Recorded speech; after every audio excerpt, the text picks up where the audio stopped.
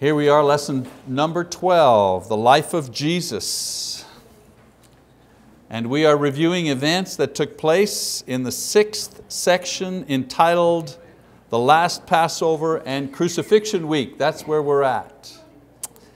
So in last week's lesson, Jesus has come to Jerusalem. He's confronted all of the religious leaders there one last time. They've rejected Him, and He has pronounced judgment on them and the nation of Israel by describing the events that will take place when Jerusalem will be destroyed some 40 years forward. And you know, there's always argument about that passage in Matthew, and people are saying, oh, those are the end times, and so on and so forth. You know, they're always trying to interpret that as a passage that's referring to the end of the world.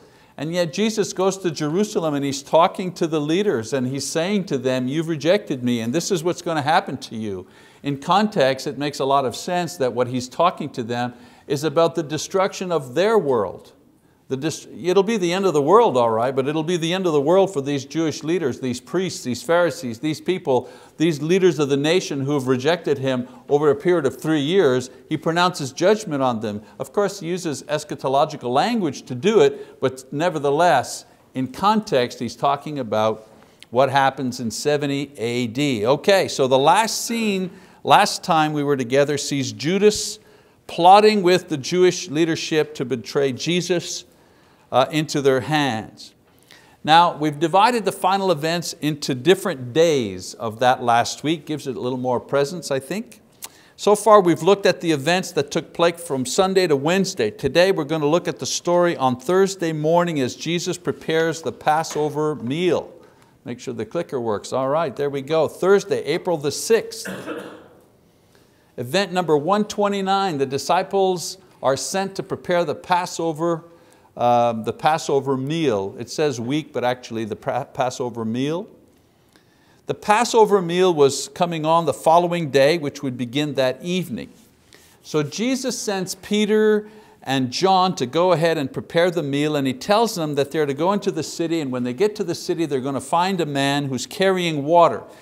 And that would have been easy for them to find because during that particular time in that society, men did not carry the water, women carried the water. So to see a man carrying the water would kind of make that person stand out. And this person would lead them to a room where they were to prepare the feast. Now, preparing the feast meant to provide the lamb that was sacrificed at the temple, and then the meat would be cooked, unleavened bread and bitter herbs. The bitter herbs, something like cucumber and lettuce in a kind of a bitter dressing, sour dressing. Wine, along with cushions and cups and plates and water and towels for the foot washing that would take place, which was simply a common courtesy of the time. So Jesus knew that they'd find the man. Some say He had prepared in advance. The text suggests that the Lord used His divine knowledge to prepare all of this. You could argue that all day long. The point was they found Him, they began to prepare the meal.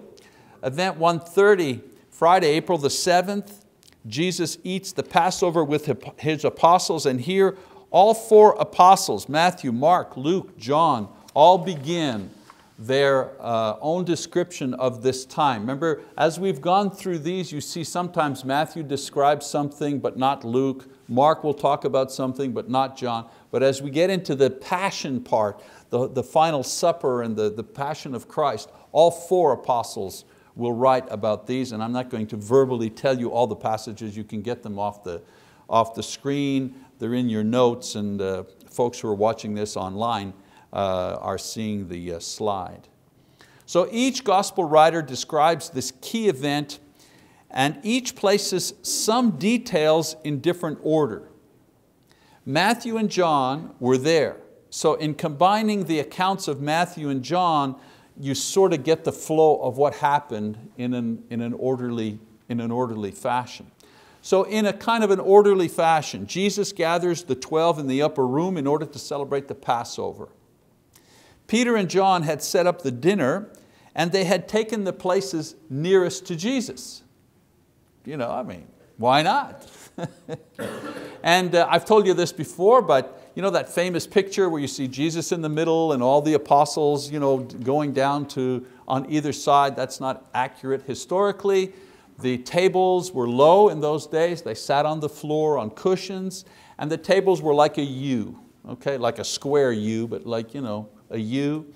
And the first place, not in the middle here, but the first place at one end of the table was the host, or the person that took care of the main host, you know, who would get up and get things. He was seated first, and then you had the host, or the principal person, the most important person. And then after him, in order of importance, they would go down to the other end of the table. So what places do Peter and John take? Well, you know, the first spot, then Jesus, then the next spot, and then everybody else in order of, quote, importance. Well, you know, what happens? As a result, you find out that a dispute arises among them. You ever wonder why is there a dispute that arises? Well, you know, the pecking order has been set. The two best spots have been taken. The rest of them are left to go down in order of importance. And so there's a dispute. What about? Well, who's the greatest? Why should I be sitting here? I'm older than he is. Why am I sitting down here? Why is Peter up there? You know, so on and so forth. So Jesus then tells them the greatest are those who serve, and He promises them that they will be in the kingdom. And then after this teaching, He takes the water and the towel set up for the foot washing, and He washes all of their feet, including the feet of Judas, the one who's going to betray Him. Now the water and the towel, that was not anything spectacular, nothing out of the ordinary. It was custom, it was common courtesy in those times. That the youngest slave in the house would be given the task of washing the feet of the guests. They came in sandals, they walked a long way along dirty roads, and so today we have, you wipe your feet on the carpet, or you take your shoes off, whatever. Some hosts will provide perhaps some paper slippers. In those days, the youngest slave, the one who was the least, was the one assigned to washing the feet of the guests. Well, guess what? None of the apostles, they all walked in, saw the water, kept walking, saw the water, walked in. Well, I'm not going to wash the feet. Well, where's the guy to wash the feet? Well, I'm not going to be the one to wash the feet. Let him wash the feet. And so everybody walks in without any foot washing and sits down. So what does Jesus do? Well, He gets up and He go get the water, He go get the towel, and He does the foot washing. He takes the position of the least slave, the least honorable position. At the highest feast moment of the year, He takes the least position. The one who was in the seat of honor takes the least position. He washes all of their feet. And He does so in order to demonstrate His point about, first comes the teaching, the least among you will be the greatest, then comes the actual object lesson of washing the feet. So after taking His place at the table, He then indicates to them that there's a betrayer among them. And He shows Peter and John who this is by offering Judas a piece of bread dipped into the bitter herbs. And after this, Judas leaves the room. Notice also, again, between the lines, Judas had all this time to change his mind. All this time he's had to change his mind. He's had the person that he's going to betray kneeling in front of him, washing his feet. He's had all this time to change his mind. And still he doesn't, and still he leaves and goes about his business. After Judas leaves, Jesus prays for the apostles and what they will do after His death. He prays for Peter to be saved from Satan's attacks. He foretells their abandonment of Him and how He will restore them. He tells them that He will meet them again in Galilee. All of these things take place as they're sharing the traditional Passover meal. Next event, number 131. Jesus initiates the Lord's Supper. Again, Matthew, Mark, and Luke this time. So during the time of Jesus, the Jews would eat the Passover in the following way. They didn't just dig in. It wasn't just a meal. It was a ceremonial meal that they would have. So the meat was the sacrifice that was, every element had a meaning. So the meat was the sacrifice slain on their behalf. The bitter herbs represented their bitter, difficult experience in Egypt when they were slaves. The unleavened bread represented haste. When they left, we know that story, they were in a hurry, and so they took unleavened bread and left with that. And that's what that represented. The wine, which was not used in the original Passover meal when they were in Egypt, but was added later on, represented actually two things: the blood that was shed in Egypt and also the good life that they had in the promised land. So that the wine element was added much later in their history, but by the time that Jesus was there, was a firm part of the Passover meal. And so the way they would do it is that the leader of the household, or the host, usually the father, the patriarch of the home, would offer prayers and then eat and drink. There were 4 cups of wine, and the others would follow his lead. So if he took meat, they took meat. If he took the bread and he dipped it, they took the bread and he dipped it. If he took the wine and offered a blessing, they would take the wine and share the blessing. So it was, again, a ceremonial meal. And then through this meal, at some point, the youngest one, a child usually, would ask, why are we doing this? Would ask the host, the father, the grandfather, why are we doing this? And this would be the setup, this would be the opportunity for the leader, the host, the father, to begin to tell the story of the Jewish exodus from Egypt. So the meal served as a platform to bring the story of the exodus to the family, year after year after year. So Jesus served as leader, and He led them through the meal, and once the food was gone and there remained only 1 piece of unleavened bread, and there was the final cup, because there were 4 that they took normally, there was the final cup of wine to drink, He changed the significance of the meal at the very end. From now on, the bread would represent His body offered up for their sins. And we know that. We're not going to go into the theological implications of that. We understand that. And from now on, the wine would represent His blood shed to obtain life for sinners. And this memorial meal would no longer remember the Jews' freedom from Egyptian bondage. It would now commemorate their own personal freedom from the bondage of sin because of His body and because of His blood. And so we move on to event 132, the farewell address and prayer, John 14 to 17. You want to study a prayer? Study this prayer, 3 chapters long. 3 chapters long, only John records it. This is the longest uninterrupted passage where Jesus speaks, contained in the New Testament.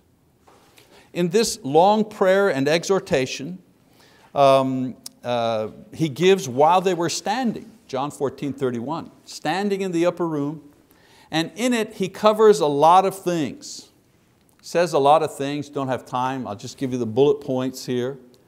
First of all, He gives them an assurance that He is the way to heaven and He will prepare a place for them. He gives them a guarantee that their request to God in His name will be answered. Their requests, when He's gone, when they make requests in His name, God will answer their requests. He makes a promise of the coming of the Holy Spirit to comfort and to teach them. Gives an exhortation to remain faithful and fruitful and draw strength from Him as a branch draws strength from the vine. He gives them a warning of future persecutions to come, and also an explanation of what the Holy Spirit will do for and in them when He comes. He will convict sinners, He'll comfort them, He'll inspire them, He'll bring them to remembrance. I mean, how could they remember?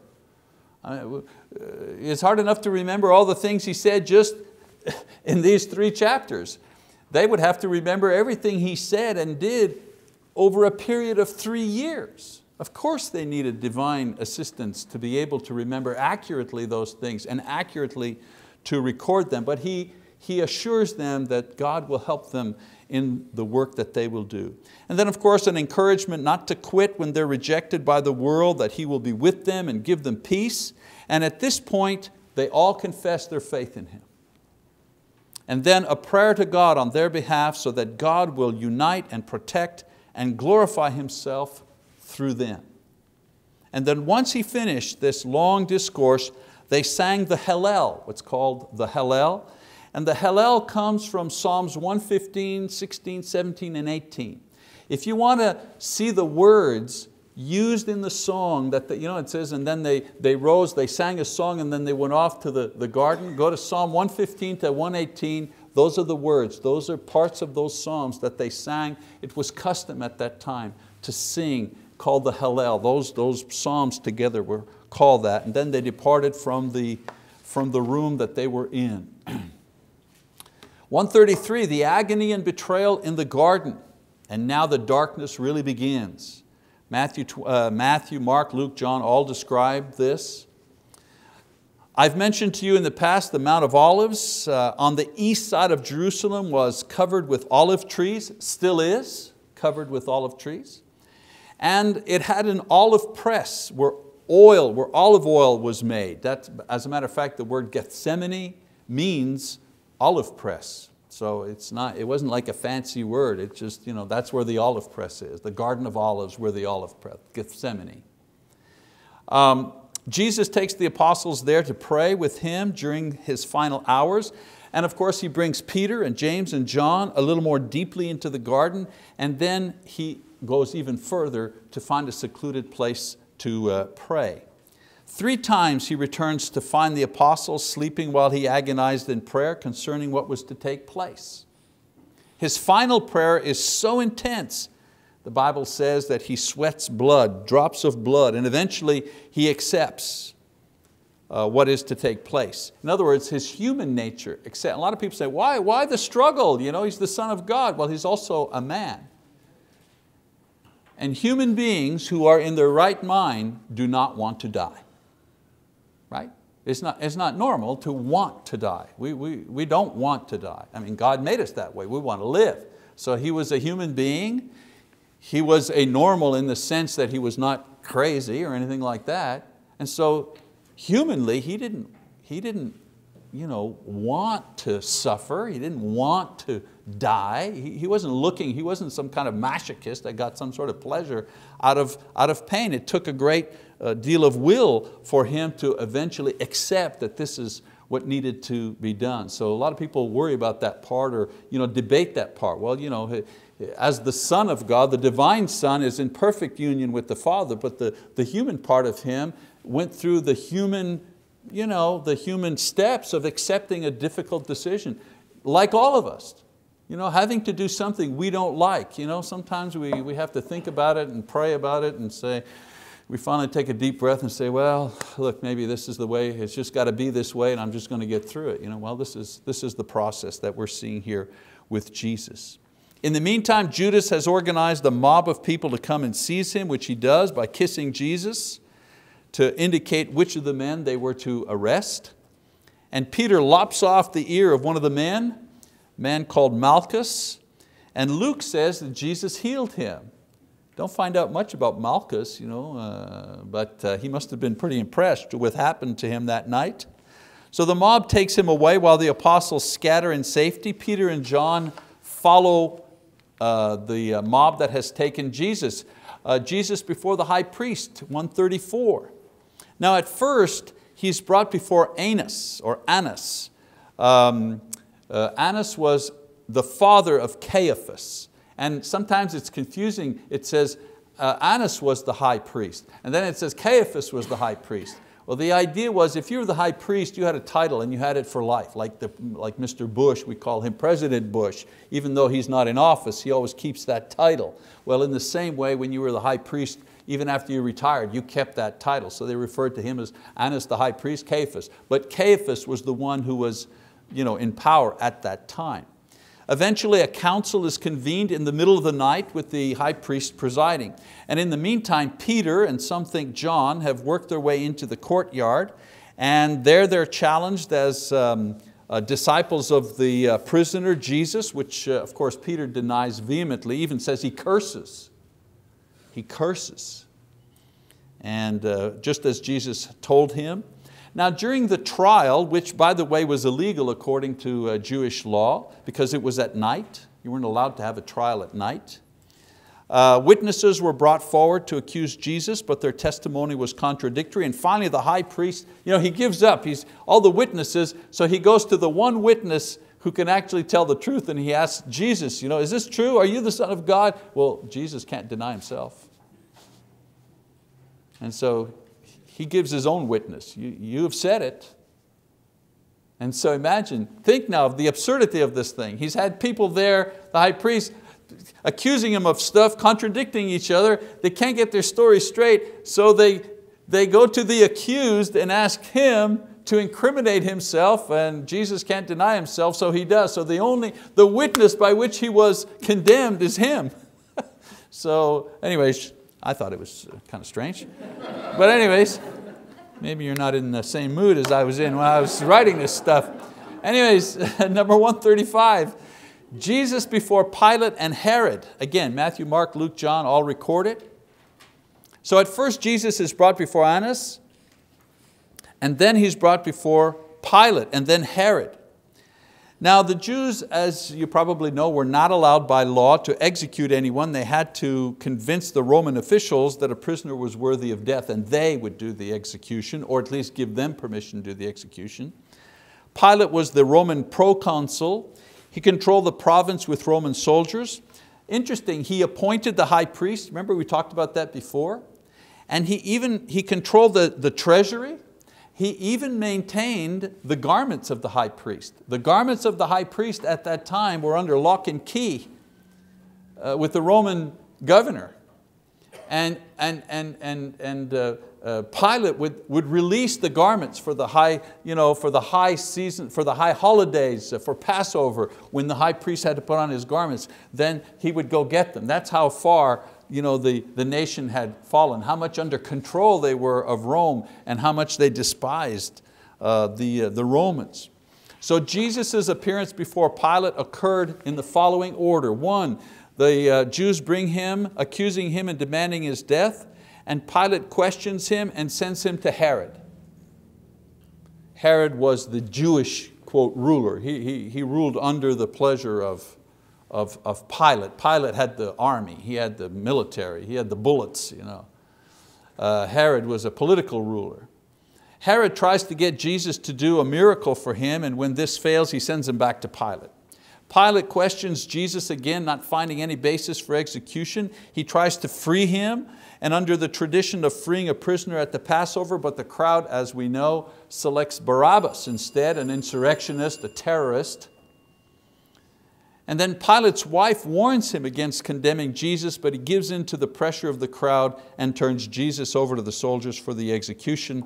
Once sentenced, the soldiers then begin to torture Jesus and humiliate him and prepare him for execution. This was the Roman way with a condemned prisoner. The first phase was to destroy him psychologically.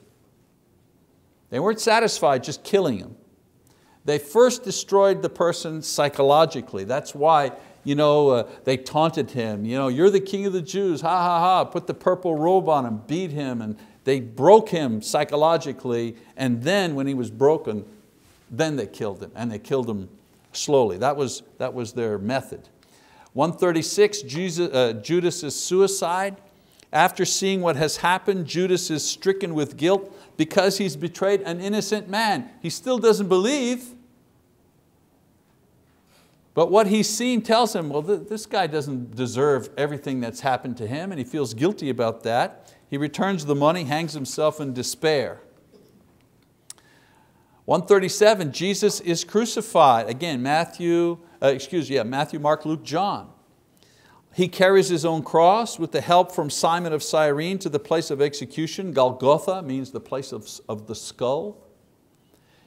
Now he's offered drugged wine, and they offered them drugged wine. They gave them that in order to crucify them without resistance. I mean, who's going to let somebody nail his feet and his hands to a piece of wood with a big spike? So they gave them the drugged wine to sedate them, temporarily, so that they can handle them and put them on the cross properly.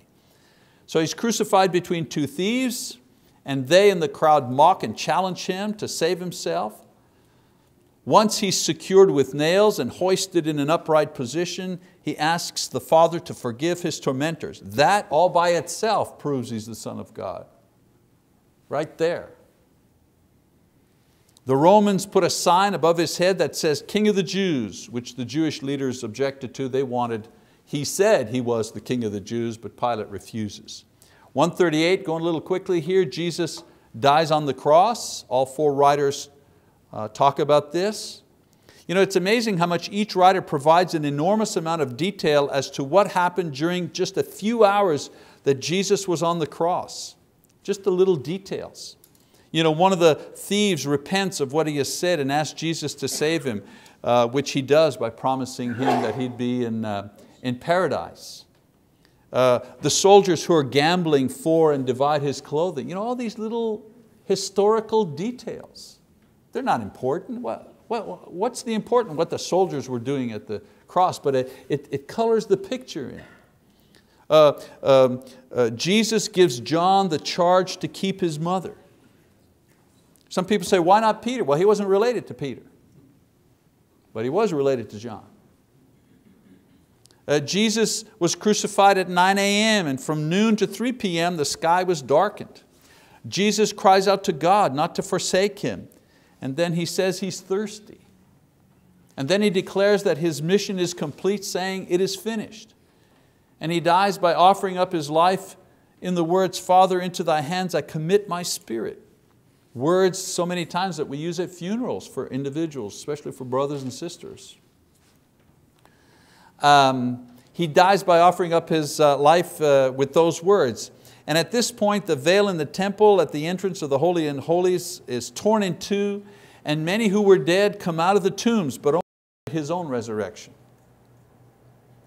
And there was an earthquake, and because of these signs, even the centurion at the foot of the cross believed. I mention all these little details here because they're historical details. You don't find these kind of details when you read about fables and mysteries and things like that. Now once he died, the soldiers pierced his side to make sure, and the process of burial begins. Joseph of Arimathea comes to claim the body from Pilate, and along with Nicodemus, they wrap Jesus' body and place it into a new tomb belonging to Joseph, Mary Magdalene, and Mary, the mother of Joseph, who was Jesus' mother's sister. Okay? Again, I keep reminding you, these people were related. They remained by the tomb. Mary Magdalene and his aunt, Mary, all the three Marys, remember that sermon, the three Marys? They're there and they wait till sunset, the beginning of the Sabbath. Their goal was to properly prepare the body for burial, but with the sunset and the Sabbath beginning, they couldn't do it, so they planned to return. Last one we're going to do tonight since our time is over. Just please stay with me here. 139, Pilate sets a seal on the tomb. Saturday, April the 7th, the Lord is buried, the crowds have dispersed, but the Jews are still trying to make sure that his influence is extinguished. So not only does Pilate put a seal, the Jewish leaders who were afraid that Jesus' followers would steal the body and claim resurrection somehow, Pilate tells them, hey, go take a guard and add to my guard and go seal the tomb for yourselves. All right, well, I want to make just one important observation rather than a whole bunch of lessons as we finish out our time together here for this lesson. Just one thing, and here's the lesson. Keep the main thing the main thing. If you permit me just 1 minute to talk about this. Writers spent more time writing about the events that covered the few hours of Jesus' death and resurrection than all of the 3 years of His ministry. More time spent on this than all of the 3 years. And so the Holy Spirit makes this the central event in our religion. If this is so, then we also need to remember something that's important. We need to understand and teach this as our central doctrine. The central doctrine of Christianity is the death and the resurrection of Christ to save mankind. And we shouldn't get sidetracked too much by too many other issues. Sometimes I hear guys debating some things that are like, oh dear, I mean, I won't even mention it, but you know what I'm saying. They'll waste so much ink on the minor issues and won't spend any time on what is important in our religion. We need to give greater importance to the sharing of the communion each week because it represents the central issue of our spiritual lives and the central issue of the Bible. When the elders or the individual who's up there doing the devotional says, this is the most important thing. He's not just talking about the ceremony. What he's trying to say is, this thing that we do represents the most important thing in the gospel and the most important and central thing to our religion, and that is the death and burial of Christ and His resurrection. Why is that? Because it is the first that reflects our own. I'm a Christian because Christ has promised my resurrection. So every time I take the communion, I'm not only remembering His, I'm looking forward to mine. So let's try to keep the main thing when we share personally with other people. It's okay they ask you, why don't you use an instrument, or why do you meet every Sunday, or so on, and those, we have answers for that. But let's not just give them that information, let's make sure we give them the main information from the gospel. Okay, that's our lesson for today. Remember what I said about lesson 13. Thank you very much.